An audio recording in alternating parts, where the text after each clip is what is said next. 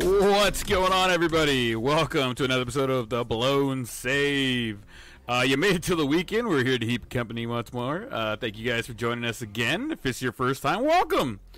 Before we get started, guys, don't forget to follow us on the social media scene. You can follow us on Twitter at @theblown_save and on Instagram at @theblown_save. Don't forget, you guys can also still reach out to us at theblown_save_podcast@gmail.com.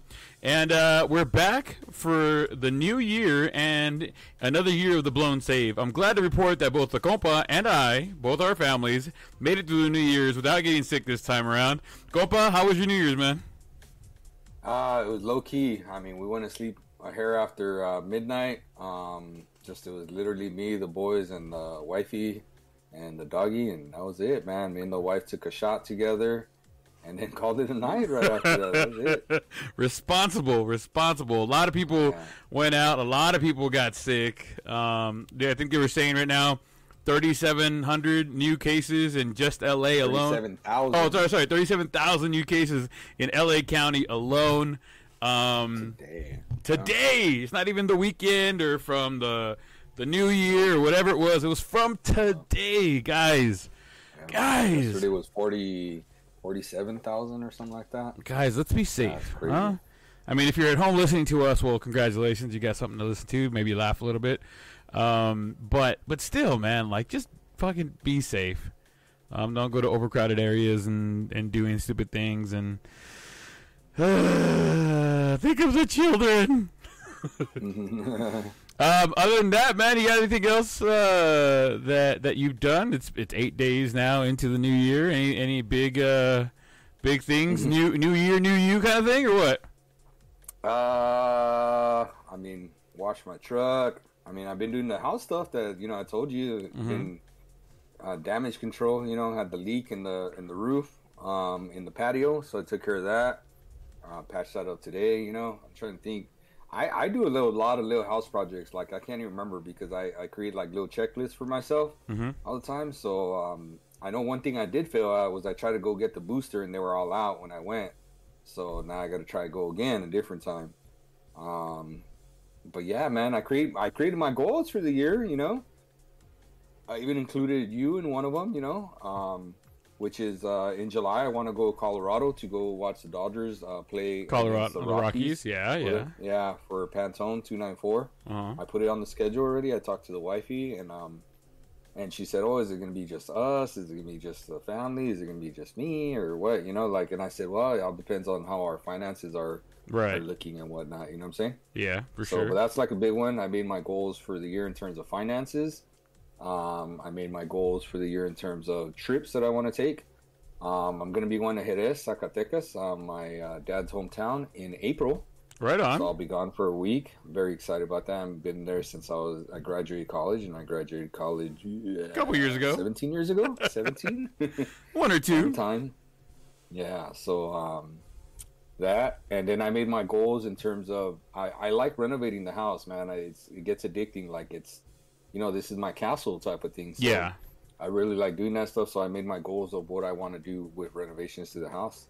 So, so those are kind of the goals I've made so far. Right on. I know for us, doing a little bit of renovation at the house. We're refinancing. We're in the middle of a refinance right now to kind of bring the payment down a little bit and take advantage of the situation right now.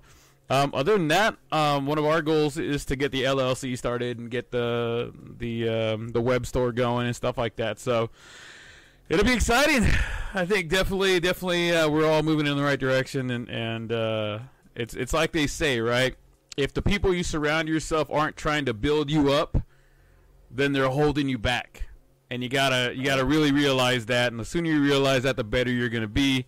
So another goal of mine is to spend more time with you. We've been doing a good job of hanging out with the boys today. Oh yeah, Luke didn't cry as much today, like we were torturing him, Yeah, there was no torture. We couldn't get Benny to stop eating. Benny was on it today, huh? But it was cool seeing him around. I feel like he's blending in with the boys now, You notice that? Kind of like the boys were kind of like, oh, okay, playing with them and stuff like that. Yeah, watching out after him. Yeah, definitely. That made me happy. Yeah, it's getting better. As he's getting a little bit older, obviously, because he can. The kids are running, and he's like, okay, let me waddle my way that way, and then yeah. There's a little penguin everywhere. There you go. All right, man. Let's jump into it. We got a lot of NFL to cover today.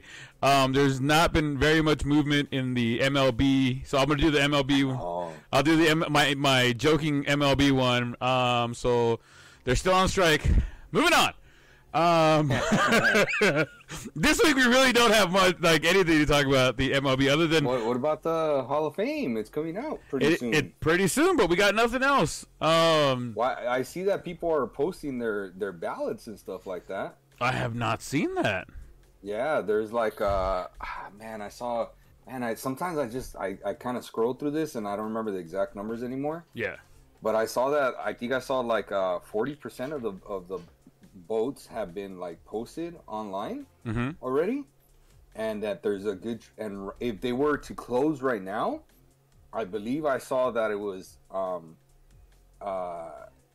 Ortiz, Roland, and Bonds and Clemens that would get in if it were closed. If it closed today, yeah. Yeah, but there's still gonna be a whole bunch of ballots are not disclosed, you know? Yeah. Because there's old school dudes that they're just nah, this is what I'm voting, and I want people to know, and that's your problem, you know? Yeah, I'm with you there. So, but there's been a lot of good stuff, man. I think the one that they're saying that he's polling well is Scott Rowland.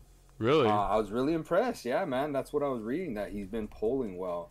And I wish it's hard to Twitter if you don't send it to you, you know what I'm saying? If I don't send it to you, it's hard to go back and find it. It's hard to go find it, you know? Yeah, I got you. It is hard to go find it. I saw it and I thought it was really interesting to see all the Hall of Fame and some of that stuff, you know? Yeah.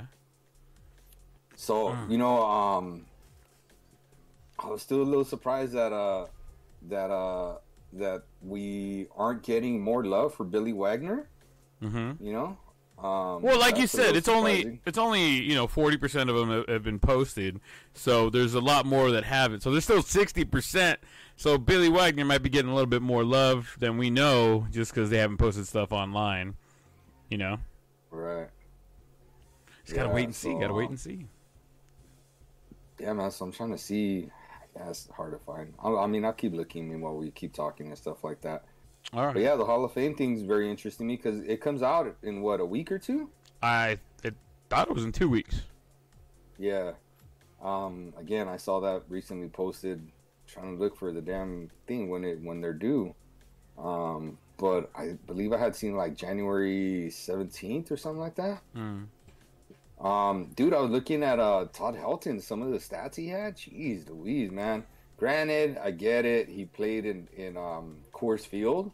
Right. But man, he had some just juicy stats, bro. Yeah, juicy. But they're gonna really look at taking that into consideration as far as he was playing in Coors Field. The air is a lot thinner. I know they put the balls in the humidor and stuff like that, but still, you're gonna get more distance being up in the thin air. All I know is that if Larry Walker got in, he should get in. Todd Helton will get in eventually, you know? Yeah. Eventually, I think eventually. Yeah. Another thing that I had seen was Todd Helton.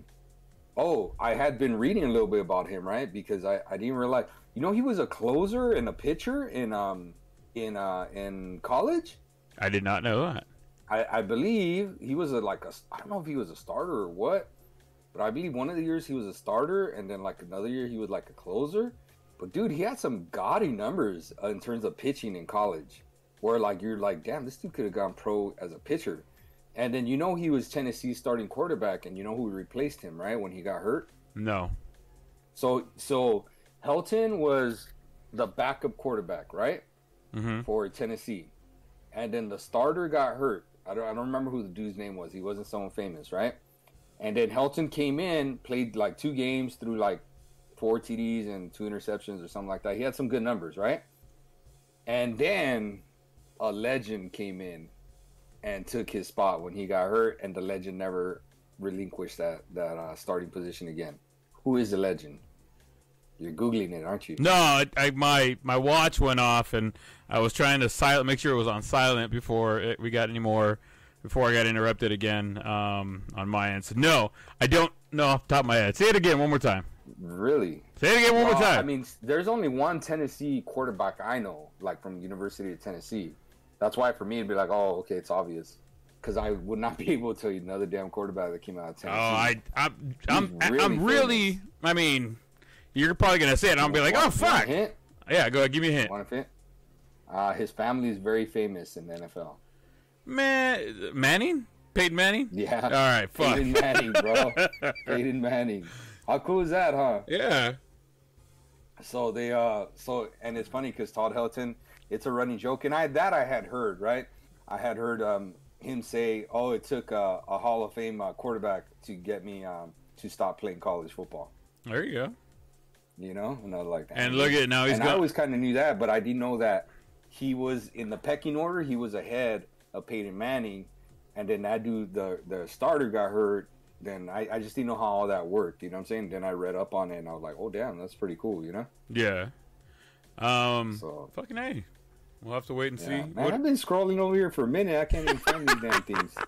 Don't worry about it, dude. If we find it, we'll find it. We'll touch back on it. Let's jump into the NFL because we got a lot of talk about Mr. Antonio Brown. Those of you guys at home listening right now, I'm sure you guys have gotten an earful, but you haven't gotten an earful from us yet about it.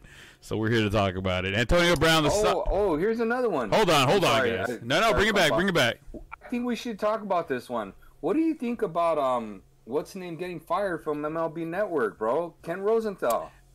We didn't talk about that last week, right? We did not talk about it last week. That is actually something we could talk about right now. Just because, I mean, I think it's fucked up because he criticized Rob Manfred, and isn't Manfred retiring or quitting or whatever? I wish. Somebody's quitting. I forget who it is. But anyways. But yeah, he criticized some of the things he was doing, and so the MLB Network let him go, which is fucking wild, man. Like, how are you gonna have so he's a reporter, right? Freedom of the press. Right. You have to have unbiased opinions about certain things and what's going on, but you can't. I mean, is there a wrongful termination suit lingering because of that? Like, how are you gonna just because you didn't like what he said about you? Oh, fire that guy. Right. So they didn't retain his services. Like, they didn't bring him back. They didn't fire him. So they just didn't, like a thing. They didn't extend his contract, kind of thing. Right? Yeah. So, and he's not just working there. He works for The Athletic too. So The Athletic is like an online publication. Yeah. Which actually they just got bought by somebody in New York. I forgot who it was. I just saw that as well too. But they got bought out in like 6 years, which is real cool. Everybody was really excited about it.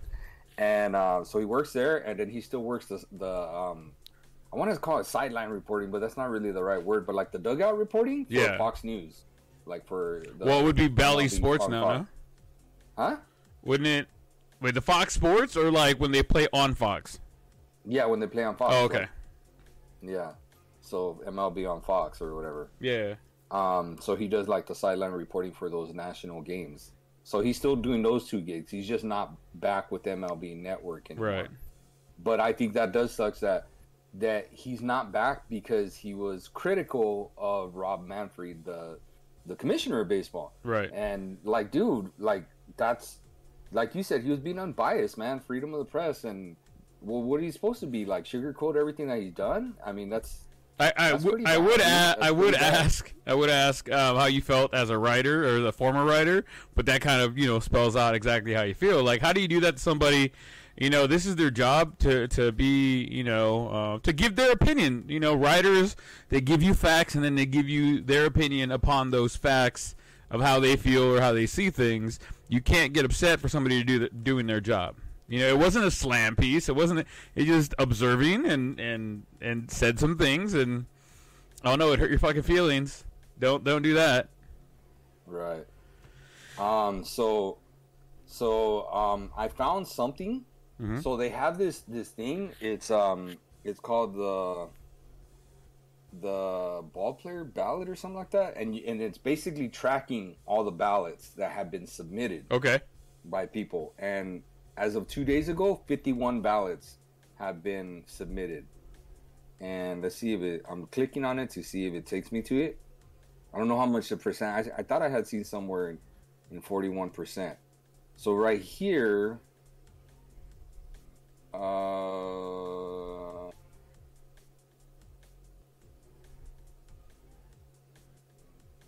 no, I think this is this can't be right. Can it? Can it be right? No, because I think I was seeing like people. This is like yeah, these are like anonymous, like just random people balloting, I guess. Okay. So this one's not right. But I know there's a ballot tracker, bro. I just wanted, man, I should have sent it to you, bro. I should have sent that to you. But it was like a big deal because they were talking about, like, the old school people were like, man, what's the fun in waiting to find out who makes the Hall of Fame if they're just tracking everything, right? Yeah.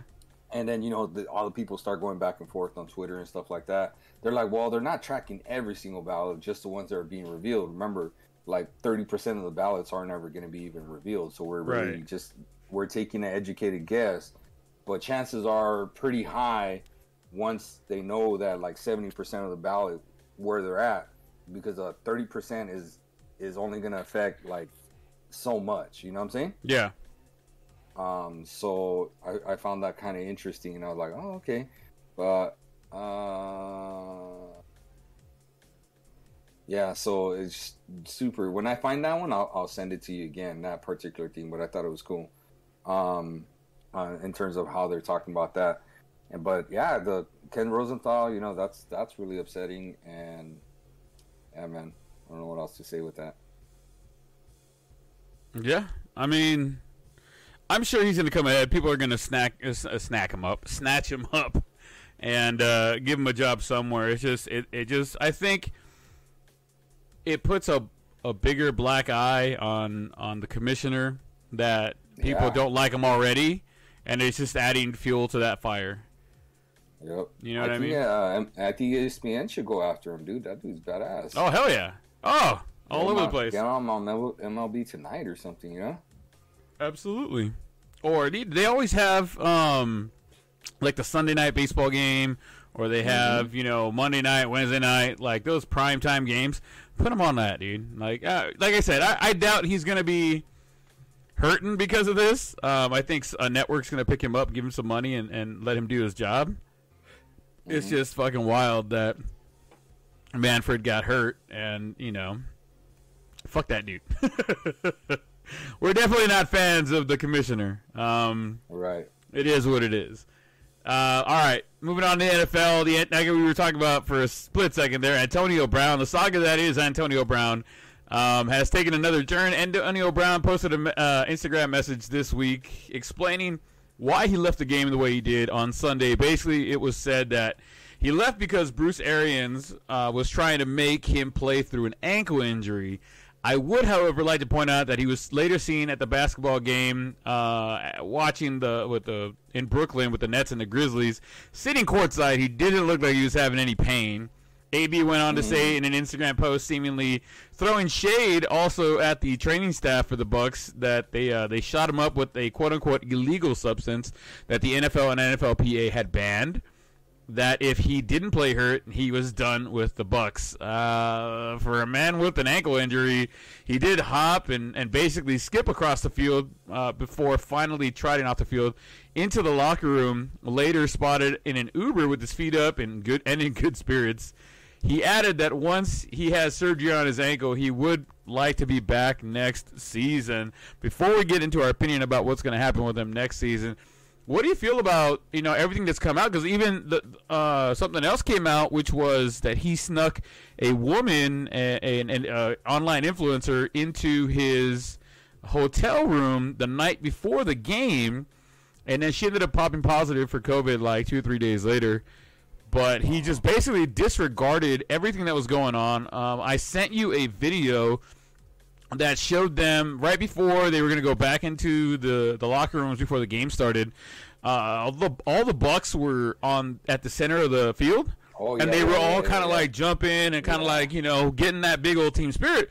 and then somebody panned over to the left, and they just saw Antonio Brown kind of like walking away, going to the locker room all by himself. He was the only one that wasn't in the middle of the field. And the caption read, when you know something's about to go down that ain't good, or that ain't right, or something like that, you know, how do you feel about this whole Antonio Brown talk? Other than him being a fucking diva and acting a fool, how do you feel about this, man? Well, I mean, there's a couple things you left out, which is, it's okay. At least I get a chance because, again, you don't get to see all of it. Yeah. No, nothing bad, compa. But did you see what he said about Bruce Arians? Tom Brady? And the Tom Brady ones, yep. bro. Like, the Tom Brady's were bad. He's like, oh, man, you know, why am I playing on a prove-it contract? You know, if I was really his friend, you know, just like Gronk isn't playing on a prove-it contract. Again, Gronk hasn't been this prima donna. Yeah. He's comparing apples and oranges. Like, dude, like, he's been a stand-up citizen. He's never caused any problems where he's at. He asked to retire early because he was concerned for his own health type of thing, you know? Mm-hmm. There's a big difference between the way Gronk has carried himself and he's been rewarded for Absolutely. it as opposed to what Antonio Brown has done, you know? He's lucky that he even got that offer from Tampa Bay. Nobody else was picking him up, you know? Yeah. He was with the Patriots for what, a week? I think a week. Yeah, right? Yeah, he played one game, and then they're like, yeah, you're too much of a headache, bye. Yeah, right? That says a lot, bro. And now him throwing Tom Brady, who is, you know, the Michael Jordan of football, basically, right? What did you say? I would... you could put him up there like that. It used to be Joe Montana, but... I mean, Tom Brady's really the dude. He's got 7 rings. You can't ignore the rings right there. So yes, I would say he'd be the Michael Jordan of football right now. Football, right? Mm-hmm. Yeah. So I mean, yeah, dude. Unless someone else comes around and just does some stuff, you know. But he really threw Tom Brady under the bus, and that's after Tom Brady saying like, hey, you know, we really need to help him wherever we can, like talking nothing but nice about him, dude. Mm-hmm. And then he puts Bruce Arians, he screenshots Bruce Arians' texts and stuff like that. Like, oh yeah, coach, I'm ready. Let me know. I really want to play, but my ankle hurts. Blah blah blah. And then he tells him, "Be ready. We're not taking the week off. We're not resting until the playoffs." Blah blah blah. Like, dude, that's all stuff that tells me you're never playing again, and you may be worse than Terrell Owens. Yeah, you know what I'm saying? It's one of those things where. And the analysts were talking about it. If you're hurt and you're injured and you can't play, you don't suit up. It's plain and simple. You don't suit up. You don't put the pads on. You don't go out there. You don't get dressed. Like, he already knew, I think, before going into that game, what he was going to do, or that he wasn't going to finish that game.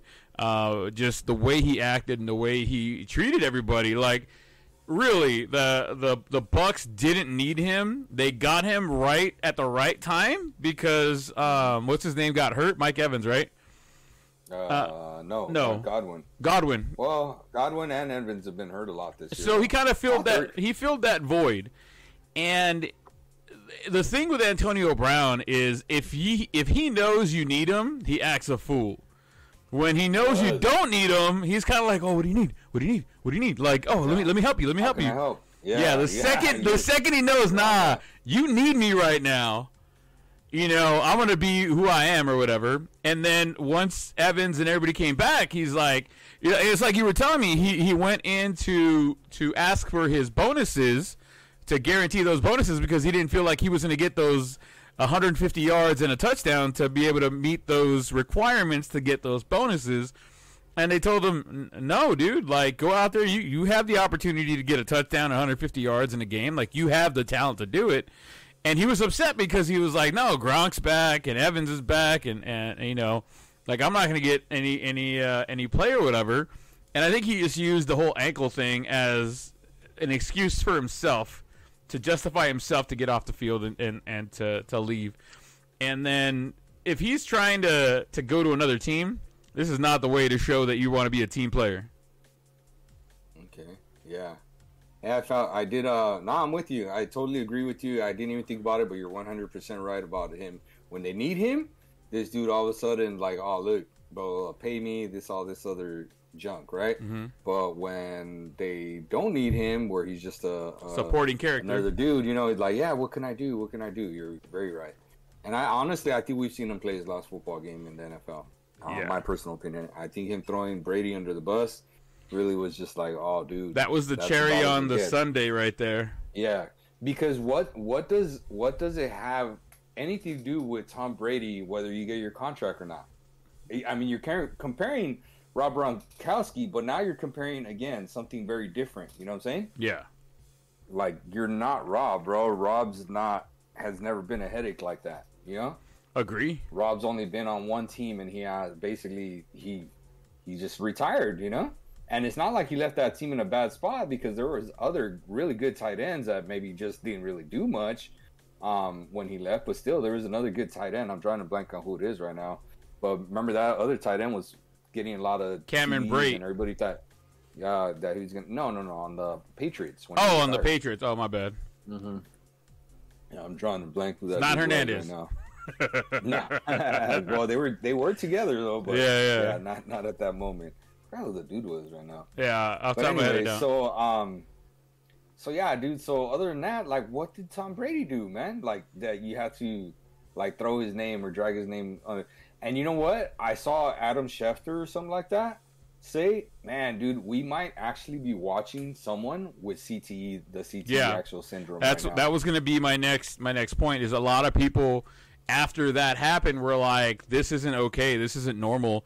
Somebody needs to get him to go see somebody, because he may be suffering from a traumatic brain injury, and he needs to go and get seen and get help before the next big news cycle, whatever comes up with Antonio Brown, and that's that he hurt himself, somebody else, or God forbid he's dead because of the injury that, you know, he sustained, you know, sometime during his career, and just never got it taken care of. Mm-hmm. You know what I mean? I mean, the Bucs are on their way to play deep into the playoffs. Let's be realistic. And you know, you want to get that extra little bit of money because, for whatever reason, you know, you're on a prove it contract. Well, shit, man, you haven't been able to prove it that you can make it through a season without any problems or this and that, blah, blah, blah. They give you the opportunity. Like you said, hey, man, I could be that guy for you. Okay, well, then here you go. Here's the contract. If you're that guy, we'll pay you the money. If you're not that guy, then we're not going to pay you all the money. We're going to give you some of the money because you've been in the league so long. But it's just, it's sad to see somebody like that. It really does. I don't think anybody would be surprised if in a week, 2 weeks, 3 weeks, whatever, they come out and they're like, or his camp or whatever comes out and goes, yeah, you know, he's suffering from CTE, traumatic brain injury caused by football. We're getting him the help he needs and this and that, blah, blah, blah. But I don't think he surrounds himself with the type of people that are gonna push him in that direction. I think he surrounds himself with a lot of yes men and people that are just trying to ride the wave when he's, you know, famous and making money and stuff like that, which it's a very dangerous position to put yourself in when you're like that. Yeah, man. So yeah, I think he's done, and I don't like it. I mean, even just the way he left, bro. Like, even the way he left, takes off his jersey, all that stuff. Like, dude, that's just a bad sign. Like, if it's really their fault, right? Like, because it's always someone else's fault. It's never his fault, right? Right. Just the way it happened, you know, that dude tried to get an Uber to, like, leave the stadium, and they didn't let him or something like that, you know? And like you said, it seemed like he was setting this all up, because before the game even started, right, they had the huddle at the midfield, and you're like, he's just instigating and premeditating all this stuff, you know? Yeah. Well, you know, with all he did and showing up the team the way he did, running off the field while the team was still on the field on a crucial third down of the game, they were actually losing that game at the time. And I'm pretty sure you, Compa, would agree that AB will not be with the team next season. Some wild things would have to come out, and heads would really have to roll, including Bruce Arians, for any misconduct that would have come out. But this is the good old boys club, like you've said plenty of times. Bruce Arians is a player's coach. He's been known as a player's coach, an advocate for the players, but going after Brady, going after the Bucs, going after Bruce Arians, like, you better have the smoking gun there, and I don't think he does. I think it's in his head, and it's just, this may have been the last time we see Antonio Brown in any way, shape, or form on a football field. All right. I don't even think anybody would want him as an analyst the way he's acting. No, yeah. Because Yeah, I don't know usually what they he's take gonna the do. clean cut guys, the guys that are, well spoken, never acted a fool, never gotten any problems. Those are the guys that they put on the networks. Mm-hmm. So Mm-hmm. is what it is, my friend. Let's see. What's up? So I found some of the stats for the Hall of Fame, the stuff that I was talking to you about. Okay. So the Hall of Fame is announced on January 25th. Okay, you need 75% to get in. There are 138 public votes, ballots, I'm sorry, already. There are 7 anonymous, unverifiable ballots that have been published as well, too. So that's 145. But sticking to the 138, right?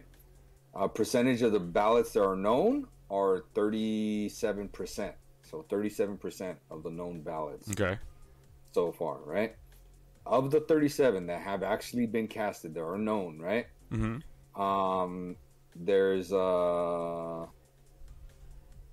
There is Barry Bonds is at 80.7% right now. Roger Clemens is at 79.3.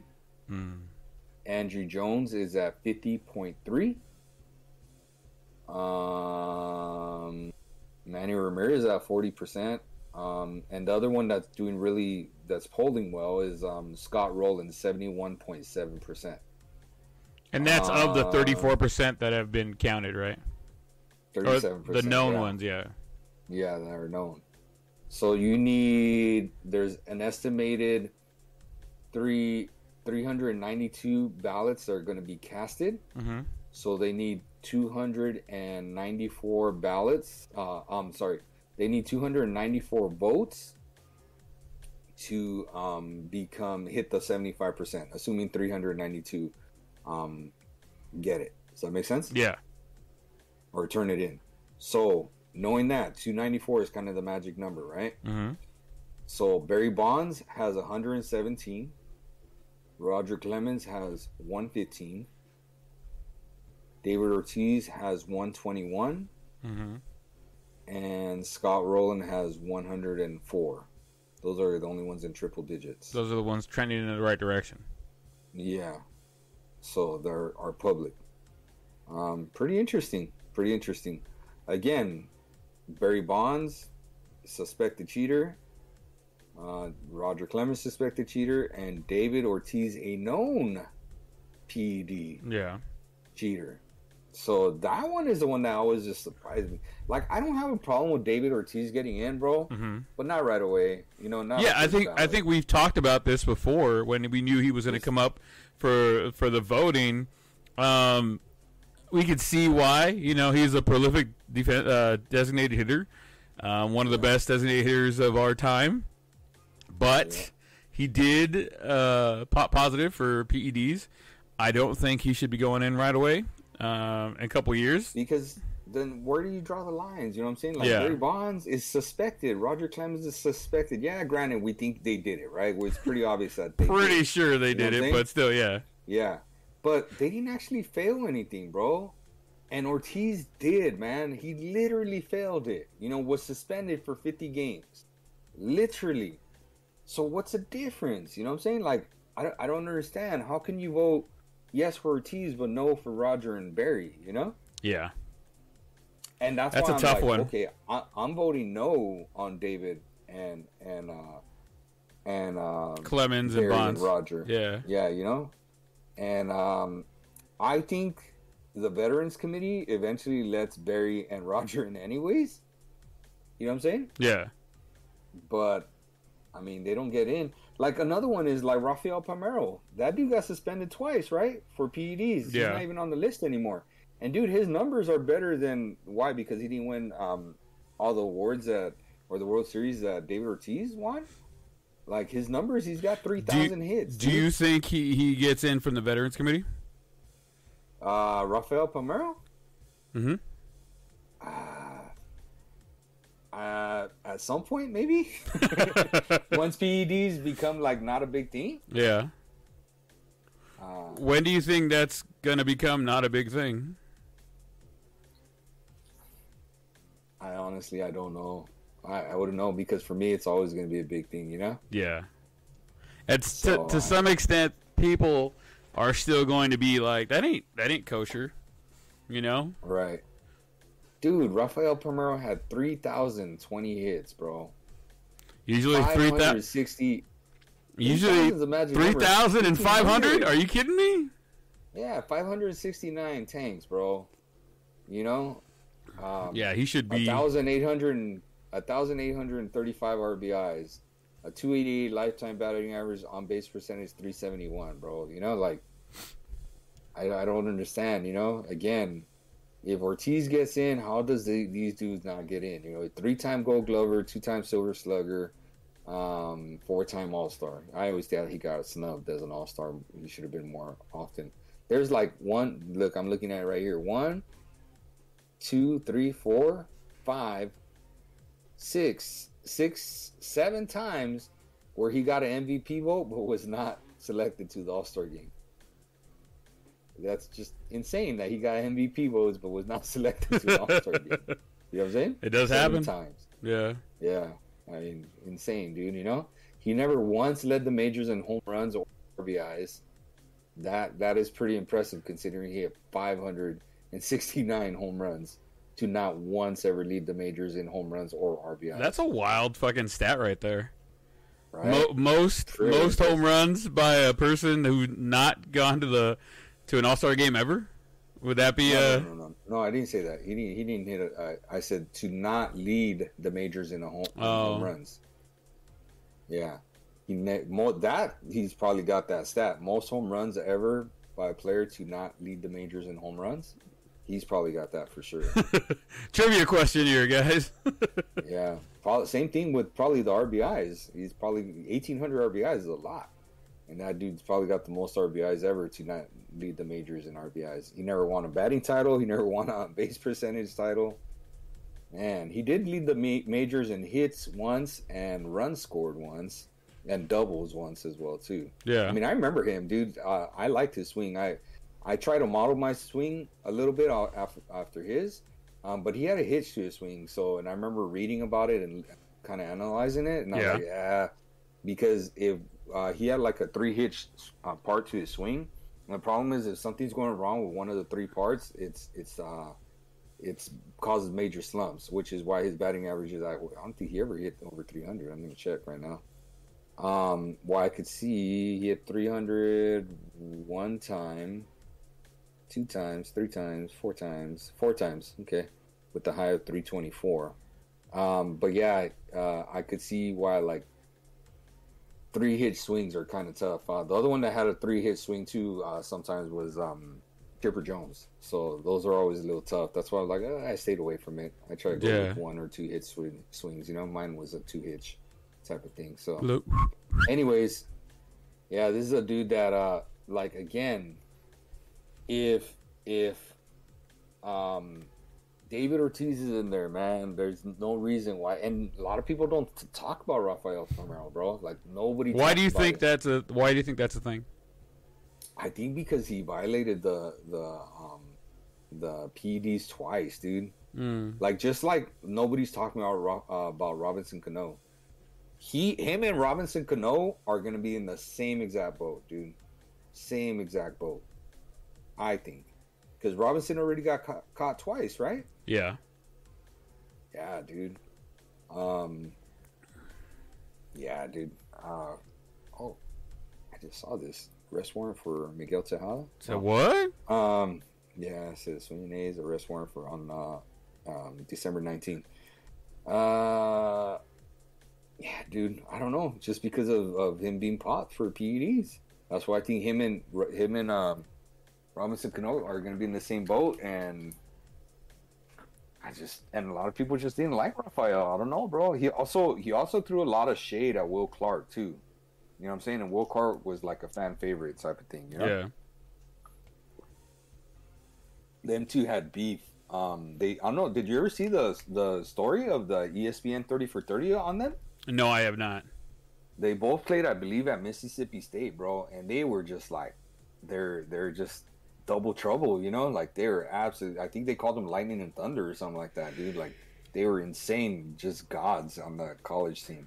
And then they went into the pros, and And so Rafael, I think, had the more accomplished career, but Will the Thrill was more of like he became instantly like a stud right away off the bat. You know what I'm saying? But the numbers were better for Rafael Palmeiro. I like it. If Will Clark had the stats that Rafael Palmeiro had, Will Clark would be a Hall of Famer, Yeah. So. That's funny, man. Will the Thrill. You didn't know that? I didn't know that one. Will the Thrill, homie. He was a beast. Absolute beast. But look, he had 2,117 hits, 285. He wasn't as big of a home run hitter, but he had a better career batting average. He hit 304, 1,200 RBIs, so he only had 600 RBIs less. Did he have an MVP? I don't think he ever Off the top of my head, I don't think so. Here. 6-time All-Star, Gold Glover, and LCS MVP, 2-time Silver Slugger. But no league MVP? No league MVP. He did lead the league in RBIs one time, his third year in the pros. Yeah, man, Will the Thrill, homie, Will the Thrill. Wow, he didn't even have like gaudy batting averages either. That's why it's impressive that he had three. He was just kind of always right next to the 300s. I mean, his career high was 345, and it was the very last season he played, but he didn't even play the whole year. Oh, I see. He split the season between Baltimore and St. Louis, so he hit 319. So that wasn't his career high. His career high was 333 with the Giants in 1989.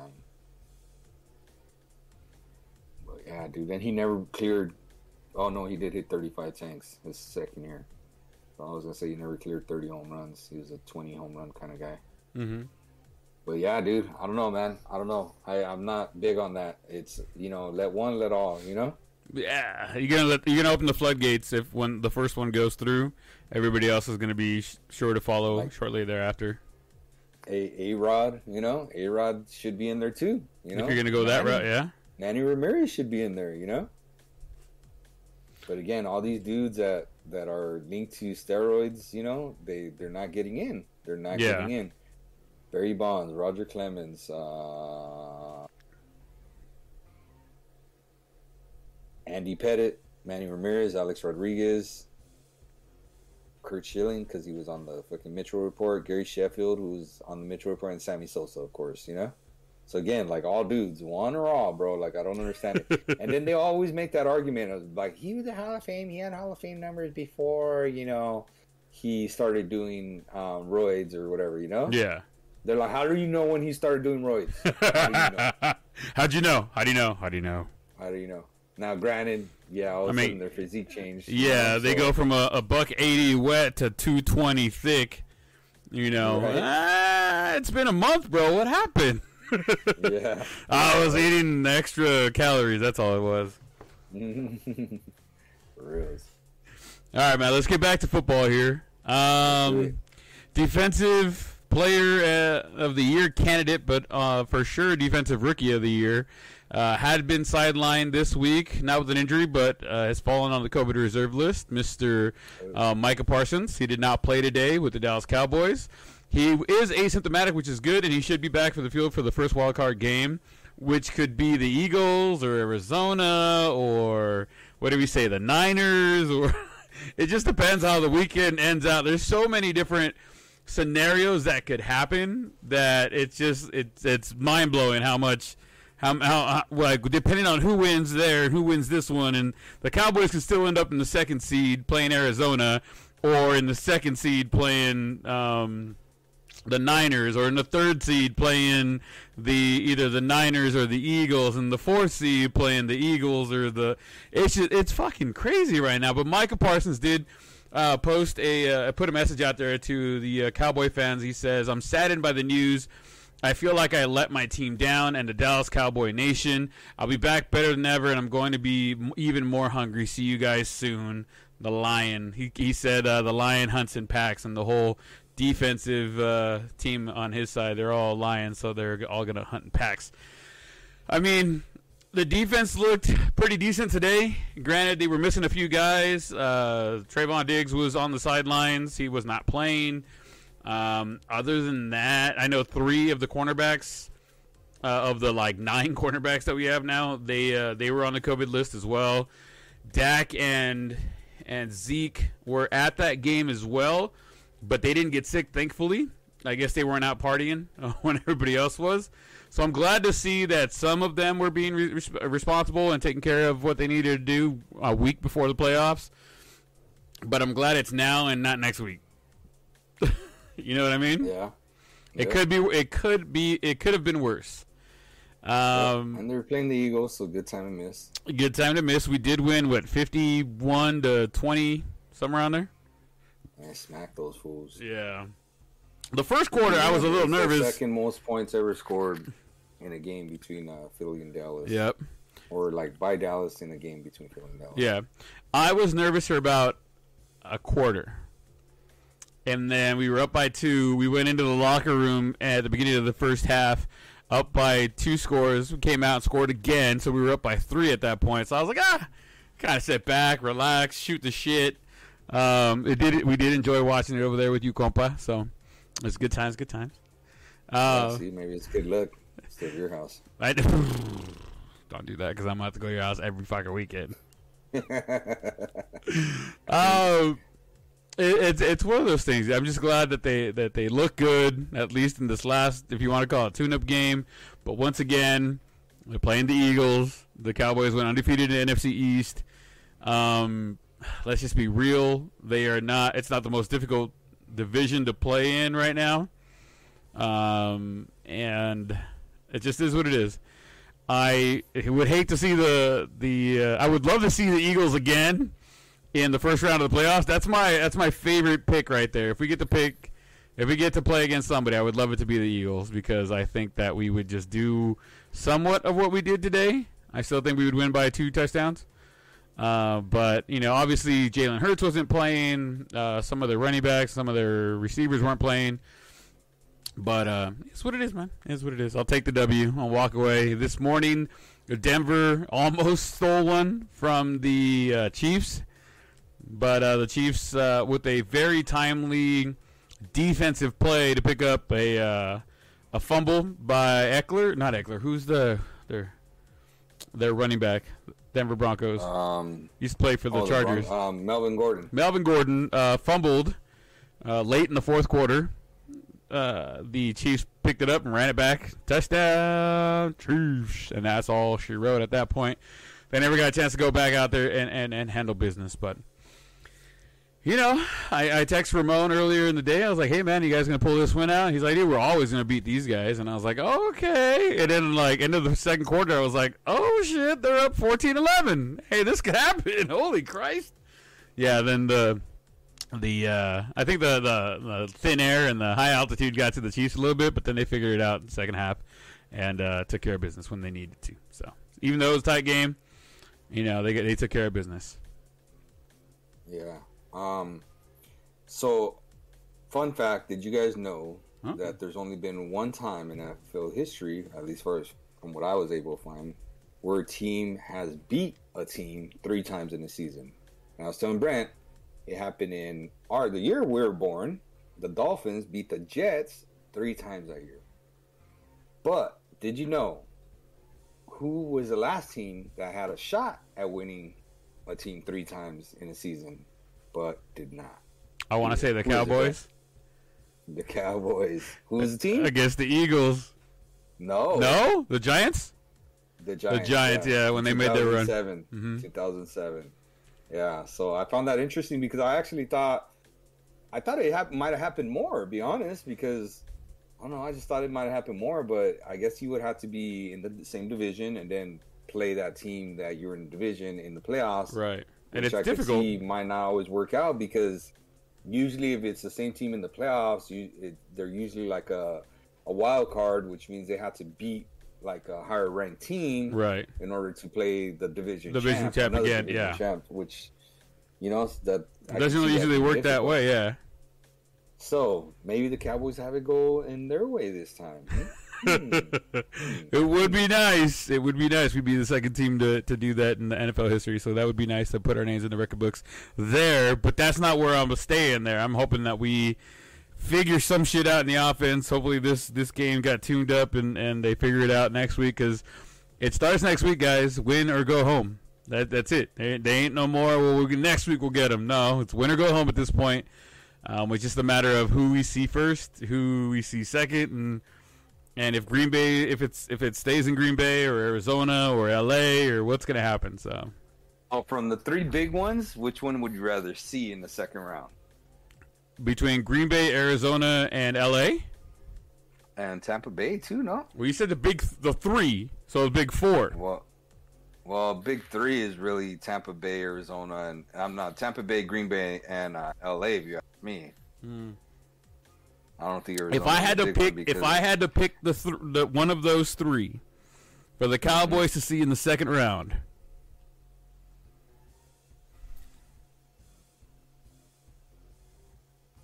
I'm gonna go with Tampa Bay. You know, I was actually gonna say I think Tampa Bay. Because I feel like they're hurting. They're just they're not at 100% right now. You know? Yeah, they're like they have a lot of stuff going on. You know, they got Evans. If you could shut down Evans, you're gonna be all right. You know, I'll shut him down like our Evan. For Fournette, huh? I said we'll shut him down like our Evan. We're good. Oh, but you know, Evans a big dude, so I don't know if Diggs can handle that dude. And the big thing is you're going to have Tom Brady throwing the ball as opposed to some scrub that's been throwing against the Cowboys for the most part. Man, I can't believe how many second-string quarterbacks you guys have faced. Like, again, today you faced another second-string Gardner Minshew, yeah. The Eagles didn't want – because the Eagles are in already. They didn't want Jalen Hurts getting hurt today. Right. So, I mean, good on them. Yeah. Yeah, it makes sense, you know. But with that, you know, they're down Antonio Brown. They're down Godwin. They're down Leonard Fournette. So now they got Gronk and Evans, basically. And Gronk's been kind of quiet, you know, lately. Silent thunder. So, yeah. And then they just been hobbling, bro. I mean, they barely beat the Jets last week, right? Yep. Oh, you know? Came back in the second half to win. You know? But, yeah, no, I think of the three, you're giving me an option between the three. I'm taking the Cowboys on that one. I still think it's going to be a close game. I think it gives Greg Zuerlein an opportunity to make up for that Week 1 loss. I would hate to have it come down to him, though, dude. I honestly would hate. You guys are going to be crying into your pillow like, man, no. You know, when it seems like when you guys take those bad ones, something like stupid happens.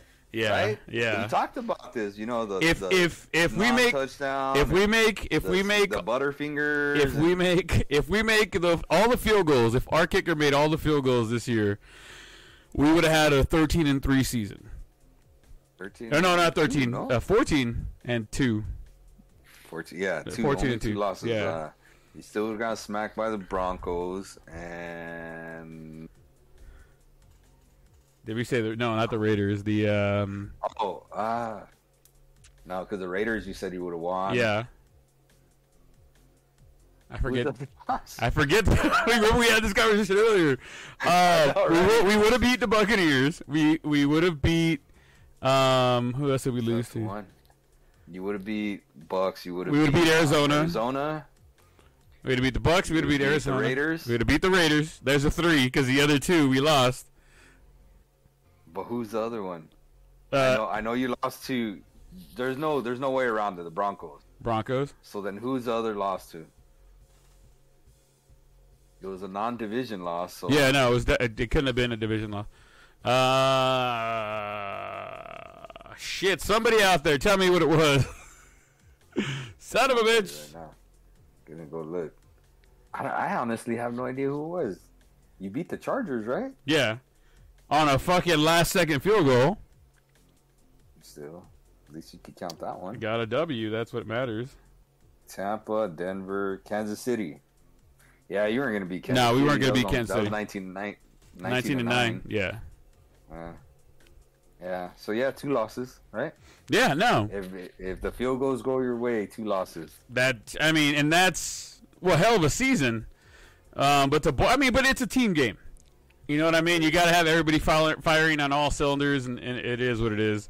Fuck, Greg Zuerlein missed a fucking extra point today. Yep. It was the first time in NFL history that the game ended 51-20, whatever it was, because they didn't do the 2-point conversion, and then we missed the fucking extra point. It's like, it's the first time it fucking ever happened. Mm-hmm. I digress. Yep. What else we got going on here? One of the voters for the MVP race, we're talking about, they came out and said, they said something about Aaron Rodgers. He came out and publicly said he would not be voting for Rodgers due to the way he handled the vaccine and immunization status. Rodgers did come out and say that he did not care, nor did he even know who that person was, adding that if the award was for the most vaccinated person, then his opinion mattered. But for this, he doesn't care nor worry about what he has said. Where do you think this lands? Do you think, as a former OC Register beat writer, should the off-field antics matter in an award that deals with being the most valuable player on the field?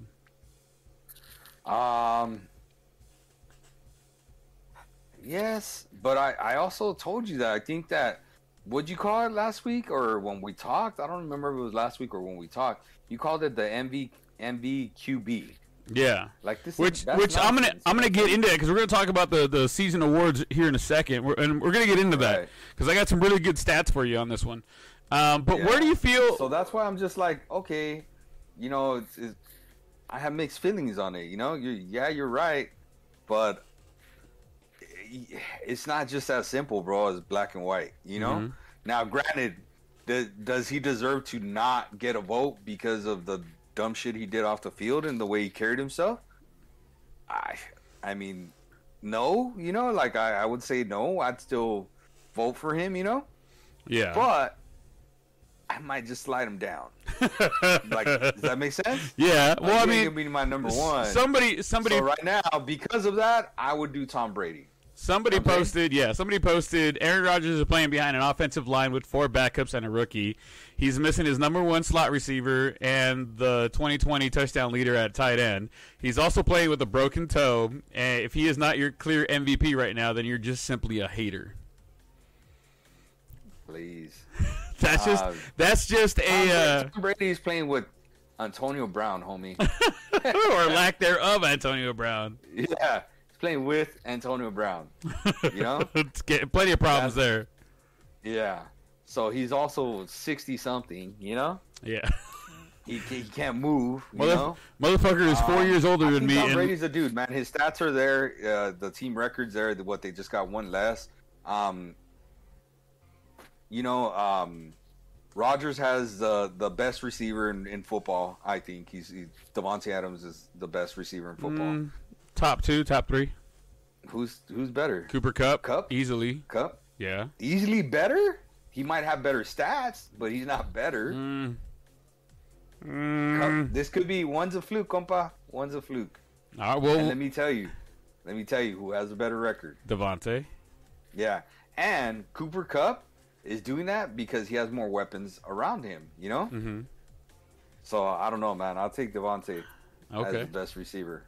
Best stats? Sure, okay. I'll take Cooper Kupp this year. But best receiver, I think Davante. And, Davante said it too on his something. He said, man, what do I have to do to be labeled as the best receiver? Like, he's done it year after year after year. And I totally agree. Just because you have one good season doesn't mean you should be labeled the best receiver in football. Now, you might have had the best receiving season in football, but that doesn't make you the best receiver. I think Davante Adams' consistency and numbers that are pretty damn good make him the best receiver. Okay, hands down. Okay. Hands down. Okay, I don't think it's close.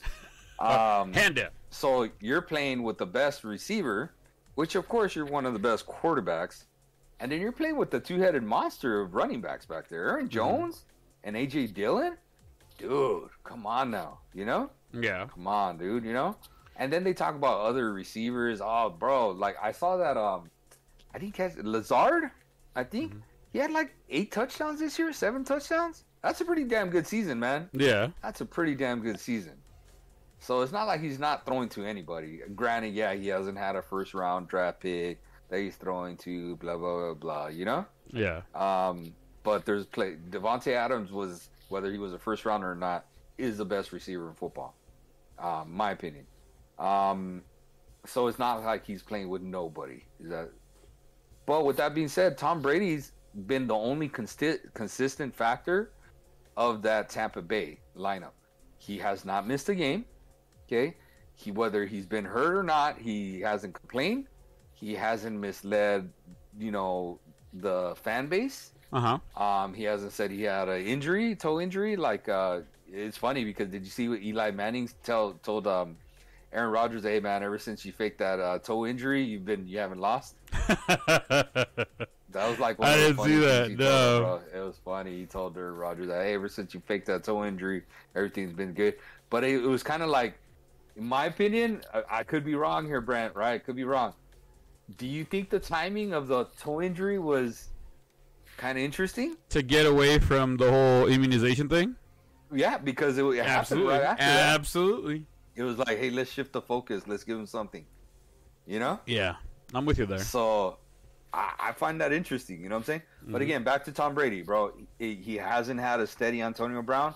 And Antonio Brown, he's had that distraction no matter what, right? Yeah. Because first we had the vaccination card, and obviously the theatrics this past weekend. He has not had Chris Godwin the whole year. He's only had him for a couple games, and now he's done for the year. And Mike Evans, same thing. He has not had him the whole year. Missed a few games. Now he's back. And he has not had Rob Gronkowski the whole year. Missed games here and there. Been inconsistent. Has not had Leonard Fournette the whole year. He's done for the year, I believe. He carried them obviously for moments, but now they're rolling with Ronald Jones Jr. or Ronald Jones III or whatever. So, bro, like to me, that's more impressive what Tom Brady's doing. Does that make sense? And Tom Brady has better stats. Well, let's talk numbers. Let's talk numbers right now. So we're going to get into the season awards. We'll talk about who we think offensive player, offensive rookie, defensive player, defensive rookie of the year. But let's get into MVP because I think that's the bread and butter. Yes, sir. Okay, first, a moment from our sponsors before we get into that. All right, so back from our sponsors. Whoever you guys heard, congratulations. So let's talk.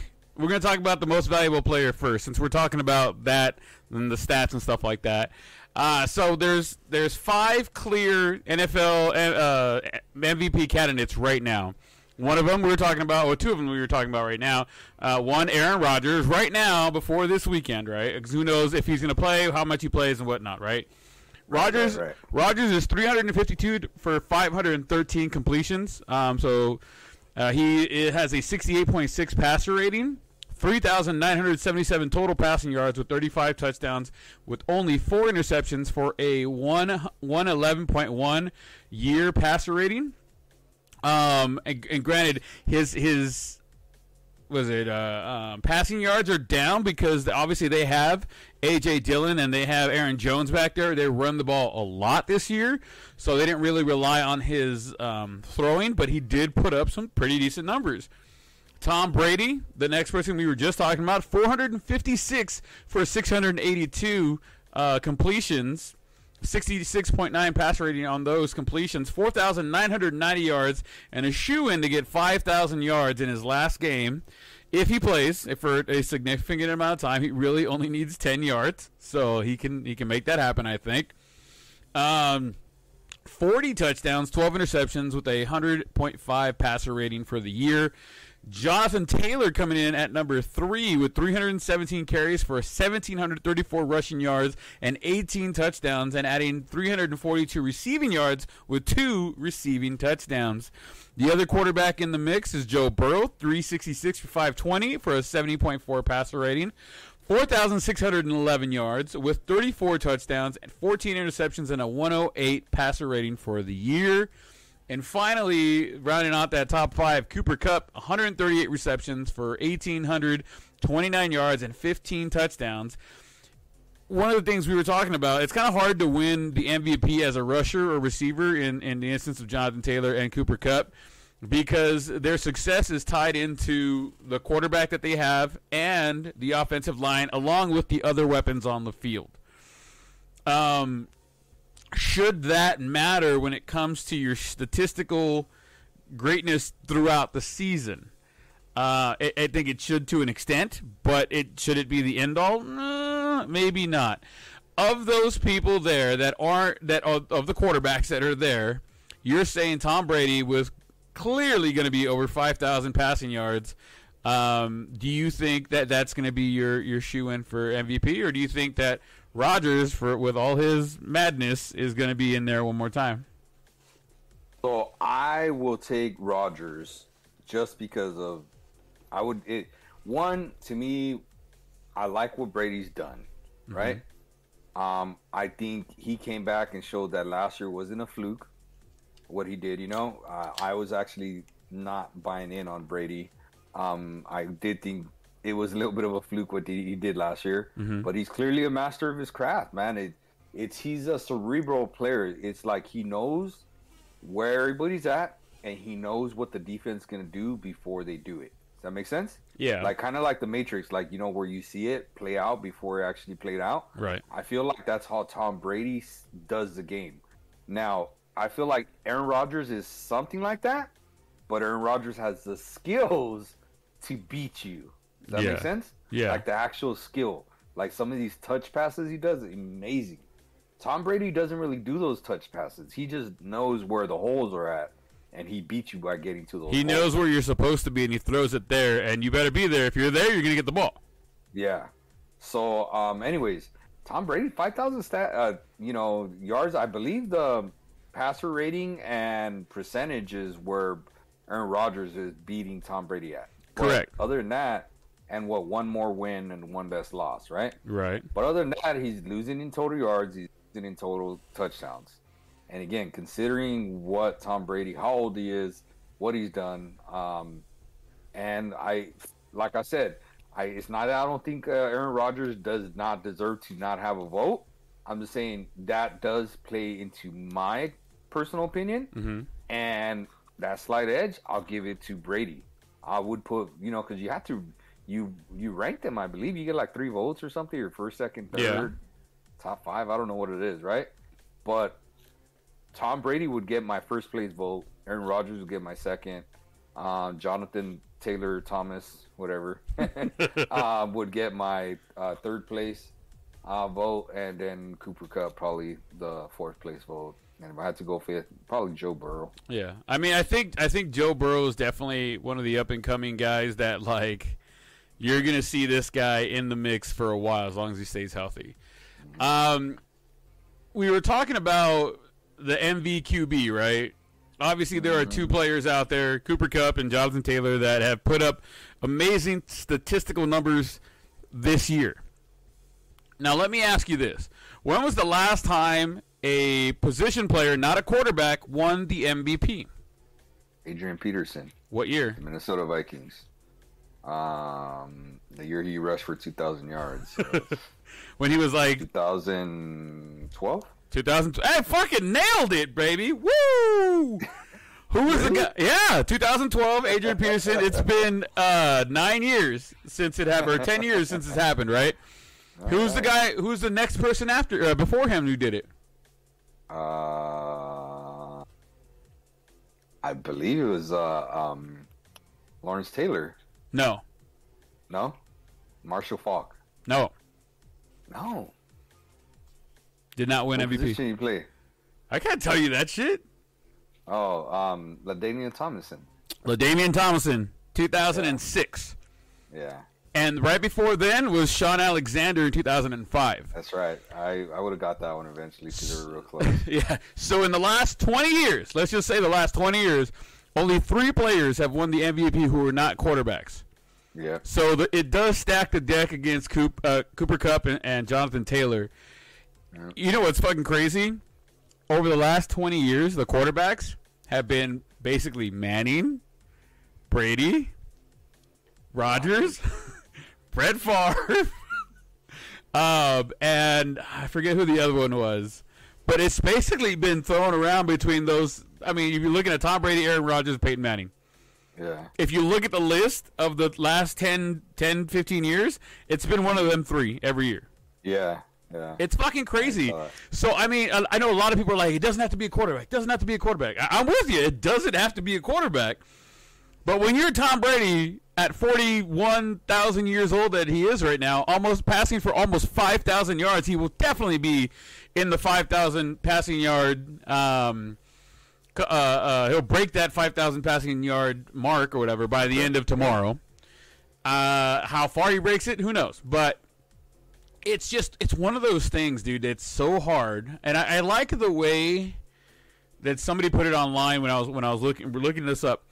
Is that it's so difficult for a rusher? They'd have to be, or a receiver. They'd have to be like stupid, phenomenal, once in a lifetime kind of thing to win MVP over a quarterback. I mean, look at what Adrian Peterson did. He almost broke the single season rushing record, missed it by like 18 yards, whatever it was. LaDainian Tomlinson, he almost broke the single season rushing record that year as well. He had I don't think so. Yeah. It was no. He didn't break. Was it the touchdown one? Was it the touchdown one? Yeah, it was a touchdown. It was touchdown. Yeah. In fact, I think he did set the single season record for touchdowns. Okay. He broke Emmitt Smith's record. Mm-hmm. And then Sean Alexander the year before him. Like, they had, like, what you would call year-defining, or, was it legacy-defining seasons? Yeah. Right? To win MVP, not being a quarterback. Yep. Is Jonathan Taylor or Cooper Kupp having legacy-defining years? Well, I mean, Cooper Kupp, technically. He's breaking two records, right? No, yeah, he had a bad week last week, and they'd have to feed him the ball a lot this week.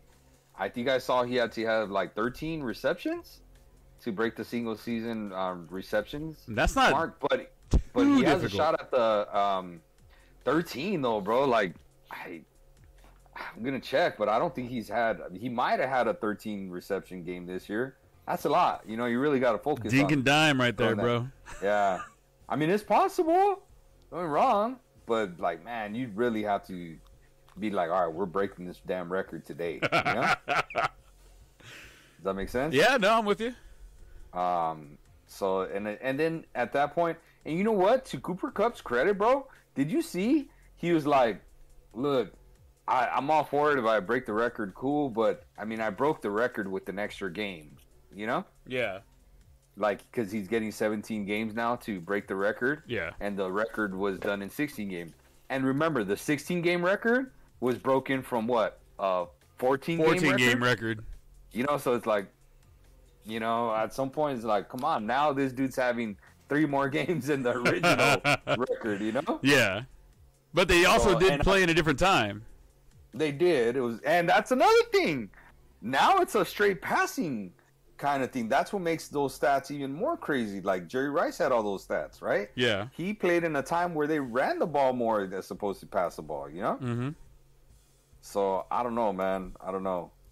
That's just my personal opinion. I think, yeah, dude. I think he breaks the yardage record. I don't think he breaks. I mean, again, they really got. Yeah, dude. See, like he had one 13-game reception this year. 1 game. He had one, but he had 2 11s and 2 10s. So 13, 2 11s and 2 10s. So again, they would have to hit him 13 times. I believe I thought I saw it was 13 times to break the record. Yeah. Which is possible. Again, very possible. But you'd be kind of jerky move trying to do that, you know? Yeah. My opinion. That's a lot of receptions. The yardage I could definitely see. You know, if they're going to target him that much, he's clearly going to get the yardage. Yeah. You know? But yeah, I mean, those are generational, you know, stats defining. Right on. Don't you think? I think so, but is it going to be good enough to beat Tom Brady or even Aaron Rodgers at that point? No, because someone else is feeding him the ball. Yeah. And, dude, like I told you, I don't even think he's the best receiver in the NFL. I got you there. All right. MVP. I agree with you. I think Tom Brady's going to win it this year. I think a lot of people are going to talk about Aaron Rodgers. I think when he doesn't win it, a lot of people are going to atone that or attest that to his off-the-field antics with the whole vaccine and immunization and whatever, right? I think they're going to try and spin it that way. But if you look at the numbers and what they're doing and the age gap, I mean, you can't not look at Tom Brady and see what he's doing again. And without as many weapons as he would normally have, and he still put up, he's going to put up over 5,000 yards, over 40 touchdowns guaranteed. Right. So, and do you ever notice that what they do to like kind of almost like blend or reward the guys for having a good year is they always give the offensive player of the year to like the receiver or the running back? Yeah. They usually do that. So who gets offensive player of the year then, Brent? That was going to be my question for you next. You kind of beat me to that one. Offensive player of the year, like you said, they give it to the guy that's not the quarterback. Right. I would see Jonathan Taylor or Cooper Kupp easily getting that. I think it's a bit of a cop out at that point to just be like, yeah, you're not a quarterback, so you're not going to be the MVP, but you did really good. Here's offensive player of the year. Yeah. I think realistically, I think it's going to be Jonathan Taylor or Cooper Kupp easily. I think Cooper gets it, especially if he just breaks one of those records. What if he doesn't break either one? Then I think JT? Jonathan gets it. All right. What about offensive rookie of the year? The two big names on the board are Mac Jones and Jamar Chase. Bro, not Mac Jones. It was well, I mean, there's a couple, right? But it's Waddle or Weddle. What are you saying? Jalen Waddle. Waddle, Harris, Chase, Jones, and what's that center's name? What's that center's name should be the problem right there. Right. But I think it's gonna be Chase, man. I think Chase runs away with that one. He's had a really damn good year. Yeah. Really good year. I think that dude's gonna be taken, I know, in the first round of fantasy drafts next year, Yeah. He's entering a conversation where he's man, have you seen him? That guy's pretty damn good. He's pretty damn good. Yeah, and he's got a good quarterback throwing to him, too. Right now, the odds are in Jamar Chase's favor. The odds right now on Sportsbook, he is 66.67% probability to win Offensive Rookie of the Year, over Mac Jones at 40%, and then everybody else kind of falls behind there.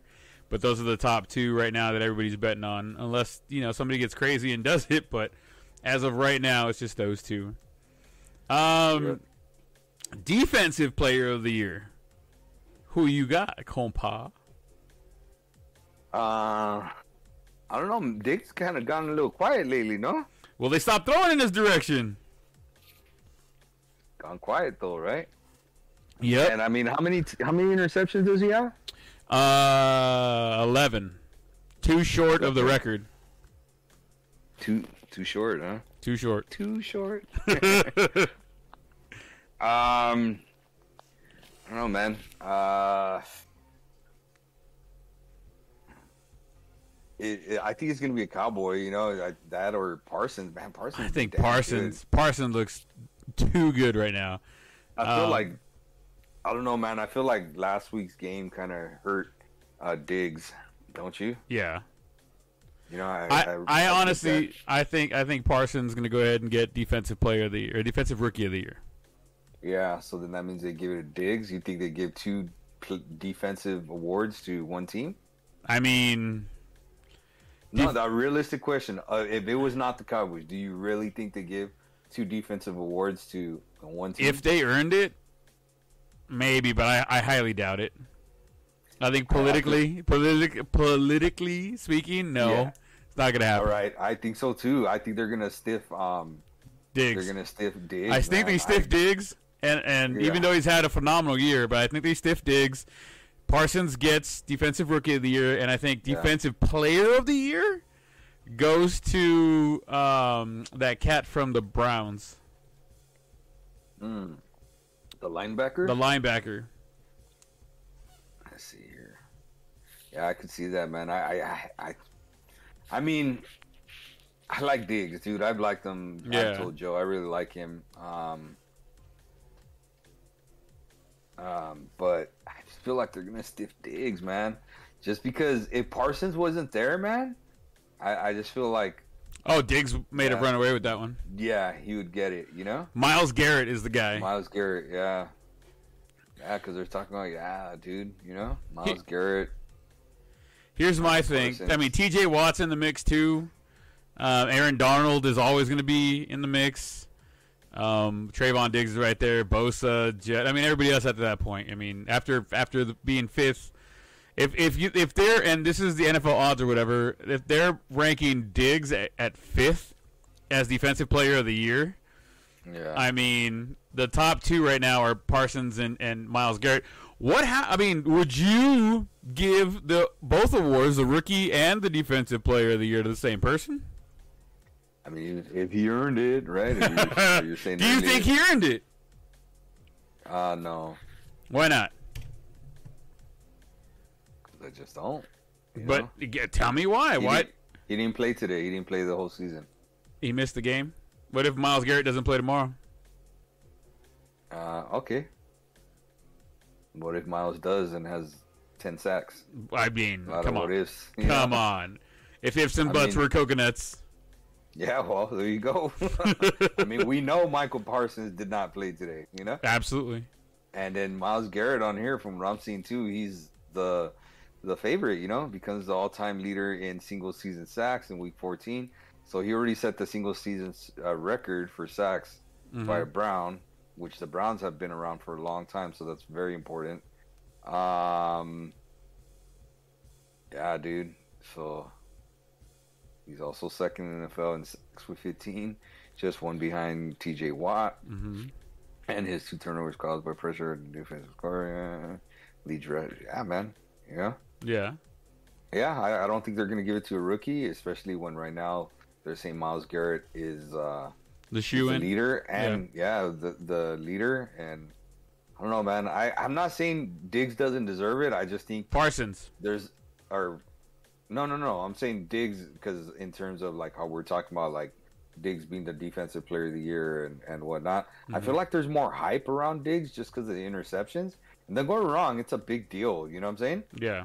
But I feel like there's just more hype around it as opposed to actual like yeah, that's the dude. Because look, they have T.J. Watt and Arnold around, you know, ranked ahead of him. So does that make sense? And don't get me wrong, I like the hype. I really do. I like the guy. His kid's freaking awesome too. Yeah, you know?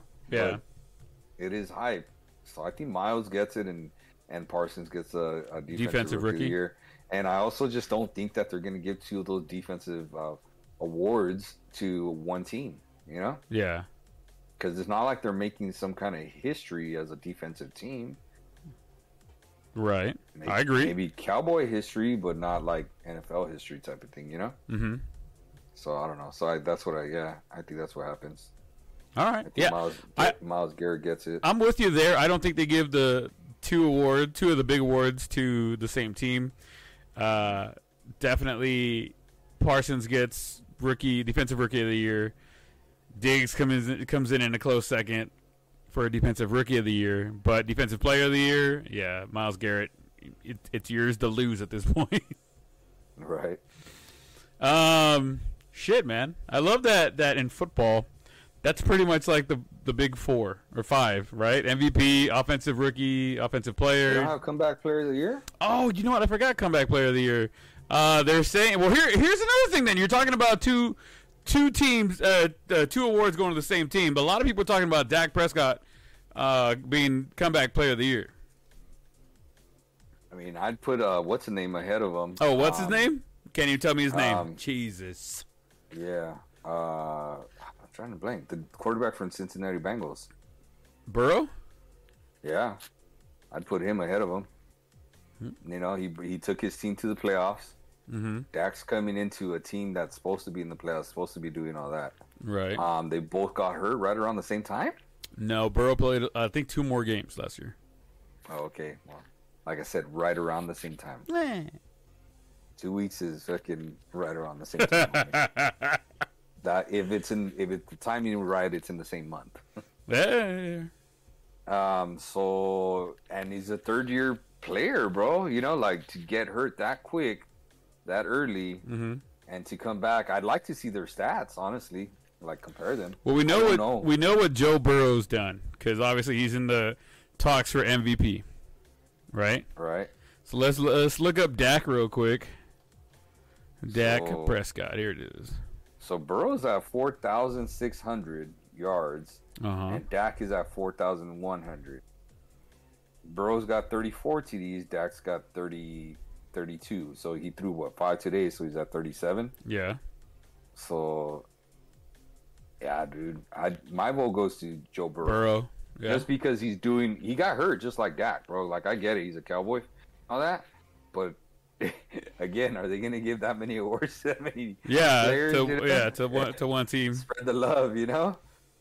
And I just really think, like, dude, he came back. He got hurt just like him. And he did something that his team hasn't done in a while, which was make the playoffs, you know? Yeah. Like, Dak came into a really good situation. Joe Burrow has had to make a really good situation. I mean, he had Jamar Chase. Who's a rookie. Yeah, but he's rookie of the year candidate. You got CeeDee Lamb, and CeeDee Lamb don't put up some numbers that fucking... All right. I was waiting for it to come back. Come back. So, I mean, yeah, dude, I think, like, is it a coincidence that Mixon's all of a sudden having a career year now that Joe Burrow's there? You know, coincidence? Or Higgins? I think not. Or Higgins is having a great year, too. Like, I mean, damn, Higgins might be the best number 2 receiver in the NFL. Yeah, easily. You know, him or Cooper Kupp or CeeDee Lamb, whichever one you see as the number 2 on that team. I mean, they're right there, right? As the best number 2 receivers, on a team, you know. So I don't think it's a coincidence. So my vote, I mean, not by a lot, don't get me wrong, but I think Burrow is the dude, you know, that gets the comeback player of the year. In my opinion, I also think he has to do a lot with, again, giving like too many awards to one team, you know. Yeah. But the numbers are just better. I agree. The numbers are just better. The sports book has it. Prescott over Burrow going into week 18. That's the sports book, obviously. I wouldn't have a problem with either one, compa, to be honest. Nick Bosa is right there in he third. Was third, dude, but yeah. I don't know. Just it's different. I think these two players impact their team, you know? Yeah. Right now they have Dak winning by a very short margin. But they have him winning, and it says Dak, Burrow, and then Bosa in a distant third. Yeah. It's just going to come down to what kind of game Burrow has tomorrow. Yeah. Because he's had 2 monster games. And it's one of those, okay, what have you done for me lately? Mm-hmm. Like, it's, you know, the way you end is a lot of what people remember. Yeah. And Dak throwing 5 TDs today, that helps. Oh, yeah. But I don't even think he cracked 300 yards, though, passing. Did he? No, it was 294. Yeah. It was right on the cusp. Small, you know, but he didn't crack 300 yards, you know. Yeah. Burrow had 500 yards, second most passing yards in a single season, in a single game in NFL history. 2 weeks ago, right? Yeah. So, like, you're like, damn, dude, like, those stuff stick out, you know? Yeah. No, I'm with you there, dude. So I think it's gonna be close. That's a very interesting one to see who wins that one too. You know, and you know who's been winning is me on my picks. What sucks is I'm gonna lose out on 2 picks today because we didn't do the picks before the games today. But we're both picked the same team, so it's a wash. We would have, you know. Definitely. You weren't going to pick anybody else. It's I understand. Yeah. Well, you might have picked, you know, the Eagles just out of spite because last week you picked the. I should have picked. I picked the Cowboys last week, and those buffoons let me down. They let us all down, Brent. They did. They really did. Honestly. All right, let's get into those then. First up, we got Washington at the New York Giants. Tomorrow morning. Hey, did you see that they're finally going to announce their team name? Oh, I heard it leaked. Oh, what was it? What is it? The Washington Defenders. Oh, okay. It's a supposed leak. It's a supposed leak. Somebody said it was the Washington Red Tails, which we talked about before. But supposedly somebody got a picture of a sheet of paper with the logo on it on some dude's knee. They blew it up and then turned it sideways, and they're like, "Oh, that's the Defenders," or whatever. So we'll have to wait and see on that one. But the Washington no names for now against the Giants at the Giants Stadium in New York. Nice cold morning. Who do you got? Jeez. On a spot. That's a tough one. Washington? Okay. I'm gonna go Washington as well. Honestly, I feel like they're gonna do a little bit better. A little bit better. It really is. It really is. We got the Bengals and Browns. The second game of the day. I'm gonna take the Bengals round because I feel like Joe Burrow's got something to prove there and wants to finish strong. And yeah, I'm gonna take the Bengals. I'm going to go with Cincinnati as well. I just feel that they're just a better team right now over the Browns. I think the Browns just have a lot of internal stuff going on right now, and I don't see them playing correctly tomorrow. I don't see them just handling business. Yeah. We got the Steelers in Baltimore against the Ravens. A Big Ben go out with a bang or go out with a smack? I think I saw what's the name's out, dude, from the Ravens. Who you got? I'm gonna go Pittsburgh. I'm going Pittsburgh too. I think Big Ben goes out with a bang tomorrow. Yeah. I think they play just a little bit harder for him just because this is his last game. And I feel like Harris. Did you see that Harris has not fumbled the ball a single time? Bro, don't say that right now. There's Pittsburgh fans listening to us. Hey, man, that was impressive that he's touched the ball, 340 times or something like that? Yeah. This season, for something like that, I forgot what it was. He has like 346 touches, not one fumble. That's very impressive. Fucking crazy. Very impressive. Yeah, I'm going to go with the Steelers. And we're not saying fumble loss. They said fumble. Fumble, period. Lost the ball, period. Yeah. I'm going to go with the Steelers. I think they're going to play just a little bit harder because it's Ben's last game. We got the Packers and Lions. Could be a trap game. You trying to trap me into picking the Lions, but yeah, I'm taking Packers. Yeah, we're going to go with the Packers as well. I think that's just funny. I was trying to see if you would think that. It'd be great if they lost. It'd be awesome, but it wouldn't do anything anyways. They already got the 1 seed locked up. Yep. We got the Colts at the Jaguars. I am gonna go with the Colts on this one. That's right. You got the Colts as well. Take the Colts. All right. Let's see here. What else we got? I'm flipping back and forth. I didn't write them down. The Bears and the Vikings in Minnesota. I'm gonna take the Vikings. You're gonna take the Vikings. I'm gonna take the Bears.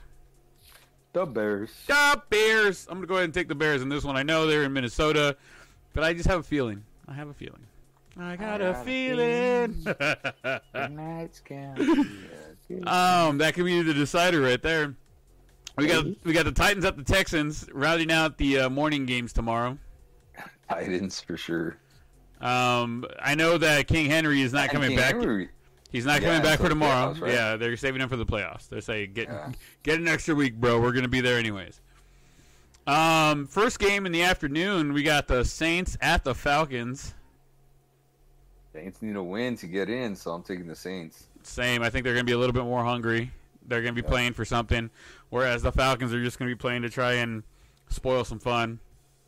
Yep. Seahawks and Cardinals tomorrow.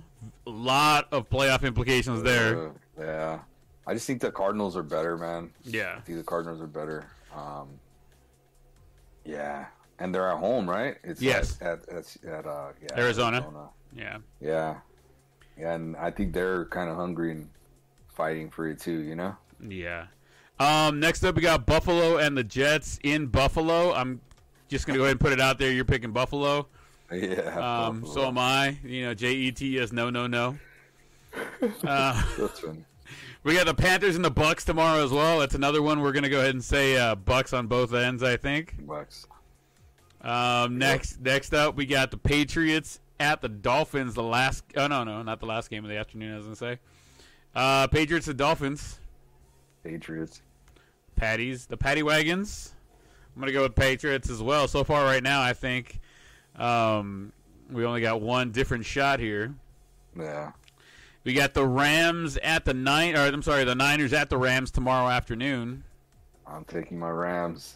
The Rams. I know Evan's going to be screaming, "What are you doing, no?" But I'm going to go ahead and take the Rams as well. I think Do you think they blow them out? Do you think they blow them out trying to get Cooper those 13 receptions and whatever yardage? I think they're going to try and get Cooper his yardage and receptions. I honestly think they're going to try. If it becomes a very tight game, I think they're going to walk away from that. But if they look like they're blowing them out, I think they're going to keep them in there to try and get them those receptions in the yards. I mean, why not? I think that trying to do that's how they're going to blow them out. Yeah. I mean, like that's in a tight game. I don't think he'll get those numbers. Does that make sense? Yeah.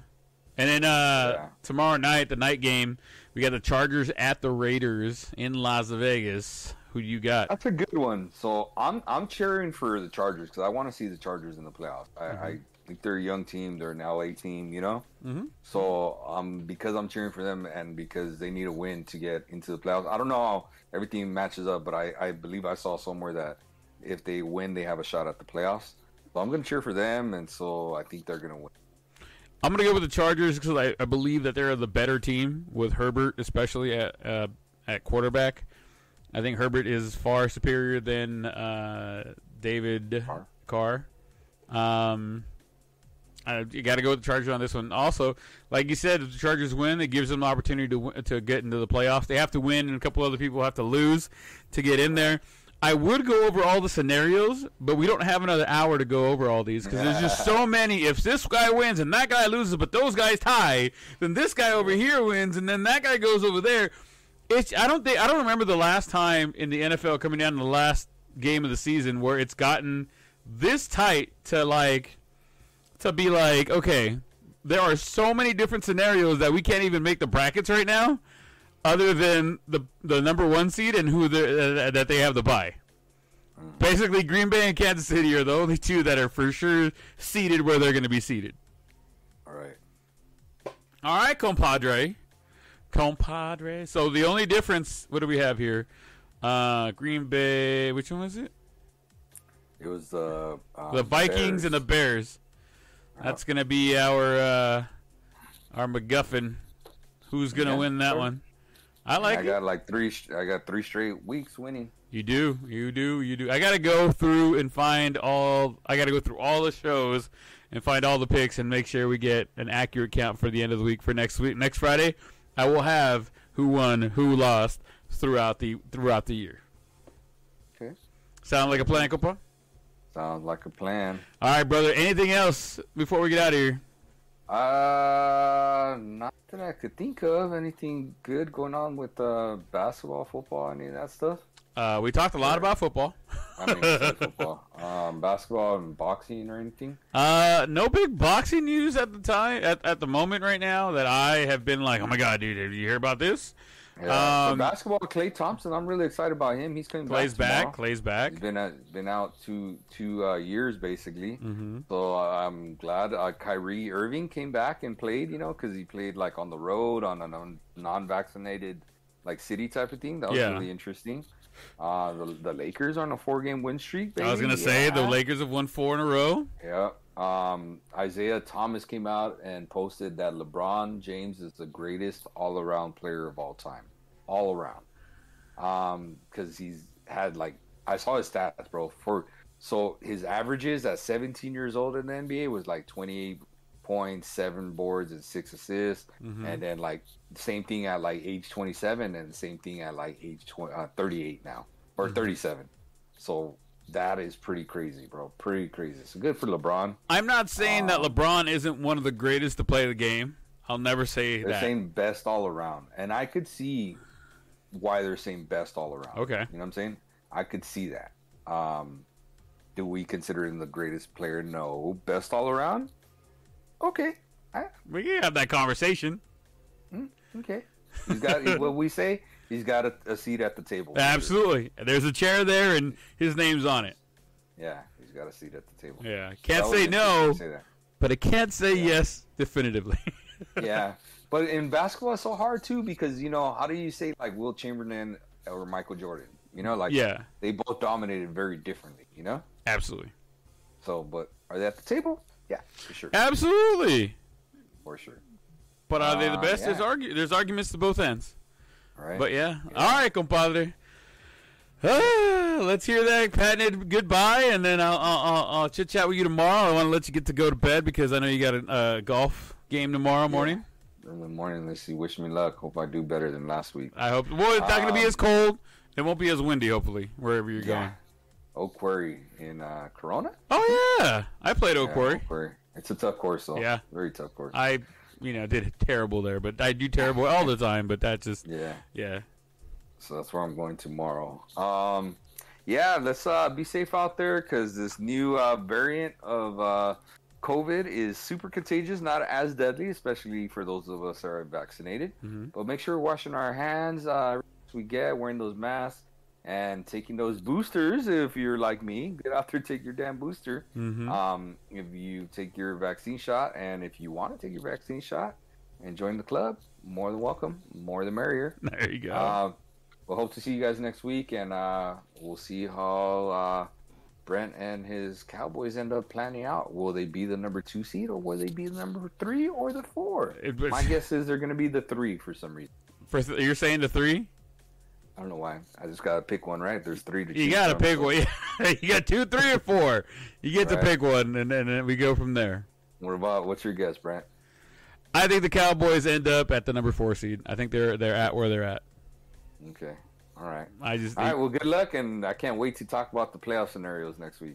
Absolutely. All right, compadre. Be safe tomorrow. Have a good time. I'll catch you on the flip side, as they say. Ahí te guacho. Have a good night, man. All right, guys. Thank you guys so much for joining us again. It's the first show of the year. I appreciate everybody coming out and hanging out with us. Don't forget to follow us on the social media scene. On Twitter, @theblown_save. On Instagram, @theblown_save. Don't forget, you guys can also still reach out to us at theblown_save_podcast@gmail.com. Or head on over to theblown_save_podcast.com and read up about myself, Artie, if this is your first time coming over and hanging out with us, you guys. Have a great day. Have a great weekend. Enjoy the last week of the regular season in NFL. And we'll catch you guys next week. We'll see how we did, and we'll see how y'all did. And let's get ready for the fucking playoffs, guys. Cheers and good night.